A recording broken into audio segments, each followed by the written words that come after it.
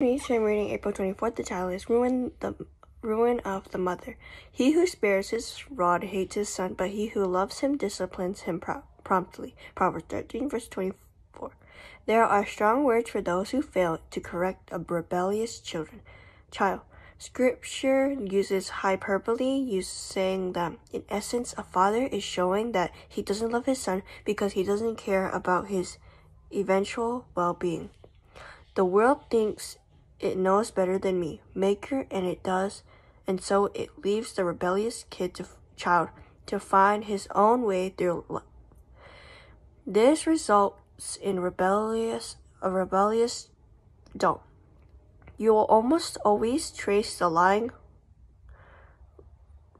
raping, murderous, stealing, blasphemism,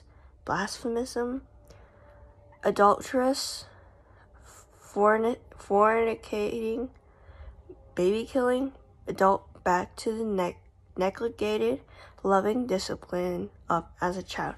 A child left to himself brings shame to his mother, and a generation left to itself will be to the ruin of a nation. Soul search. Is there anything in me that looks at Scripture and thinks I know a better way? Prayer.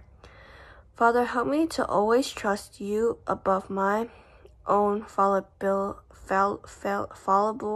heart. Amen. Next time, have a good day. God bless you all.